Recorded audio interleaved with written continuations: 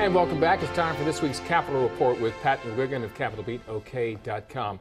Pat, you always keep an eye on Treasurer Ken Miller's monthly reports on gross receipts.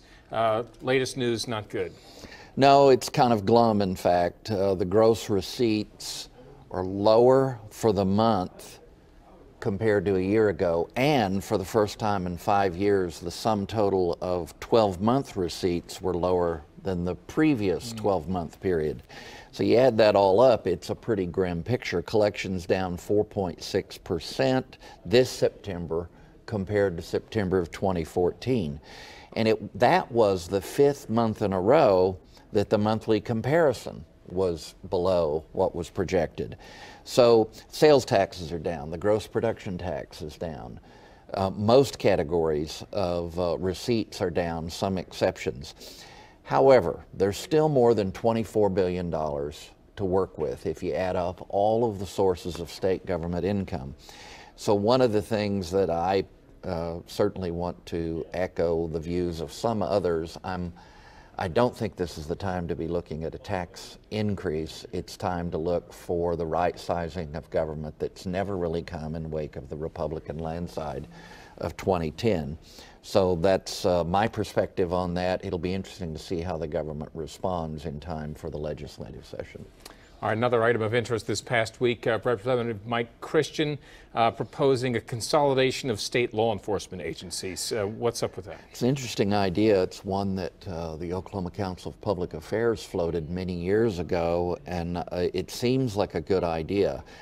He engaged in information sharing with representatives of the various agencies. I'll be interested to see if they're actually supportive of this. It doesn't necessarily mean less money.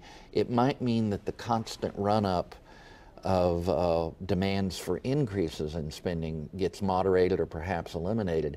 I do believe it could administratively save some money over time.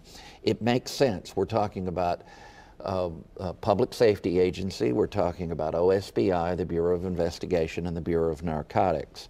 Have a director in charge of all of them, put many of the functions of those agencies under one person. I commend Representative Christian for raising the idea, and I would encourage him strongly to make it more than just symbolic. Finally, the latest on capital punishment in Oklahoma. It looks like it's now going to be at least spring before the state might carry out another execution.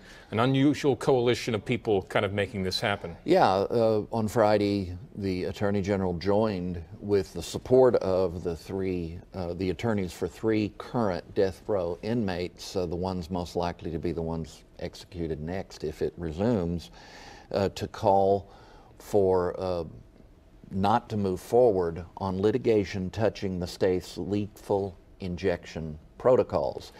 Now, in a way, this puts Pruitt ahead of the curve and actually working with some opponents of capital punishment on a very important part of this issue. We'll see where it ultimately turns out. I commend my old friend, Tim Gungoll, a lawyer in Enid, a fellow conservative who supports the call for a moratorium.